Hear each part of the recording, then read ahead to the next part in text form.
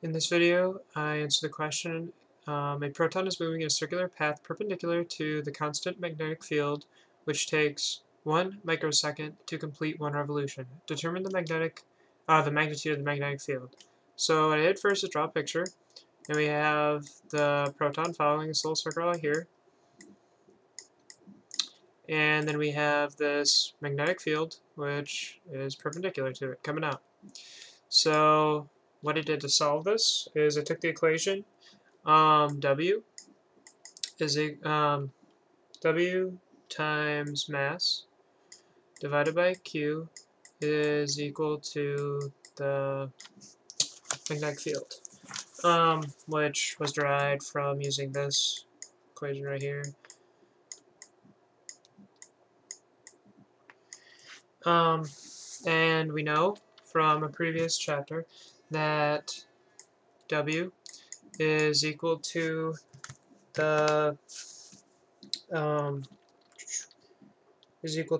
2 pi divided by the period.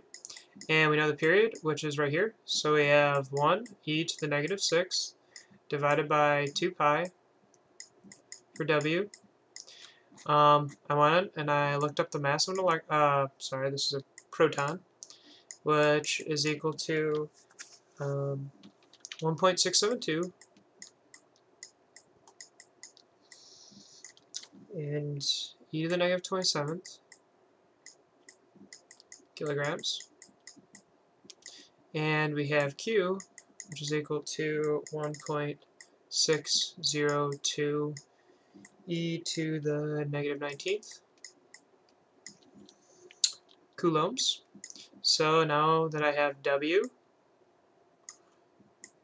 the mass of a proton, and the charge of a proton, I just plug it into this formula right here, and I get B.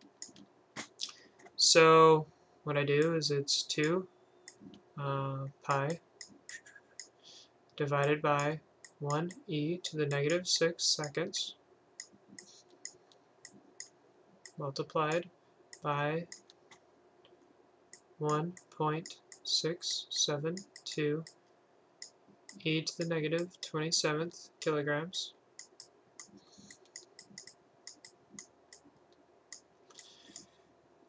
all over the charge, which is 1.602 e to the negative 19th coulombs,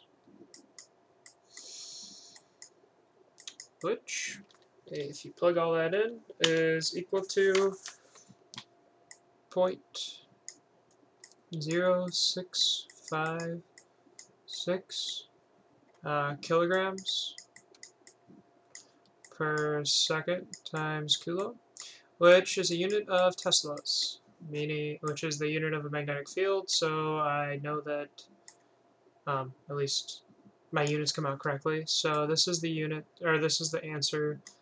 What is the magnitude of the magnetic field?